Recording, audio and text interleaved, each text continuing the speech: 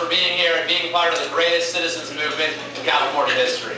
This has been quite a journey, and just this weekend we've had a number of events throughout the area, and you know, it is truly remarkable what we're seeing. I've been involved in politics for 5 years in our legislature. I've been fighting against the corruption, the dysfunction, the supermajority, the super-duper majority, and over the last year and a half, I've been fighting in every way I can against Gavin Newsom's one-man rule, through lawsuits, through resolutions, through trying to terminate the state of emergency.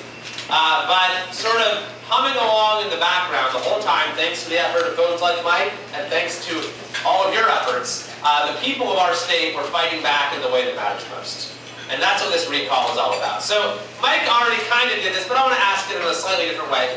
And I think I know what the answer is going to be. But who here signed the petition to recall Gavin Newsom as governor of California? All right, who here collected signatures for the petition? Wow, we got like the top people here. This is great.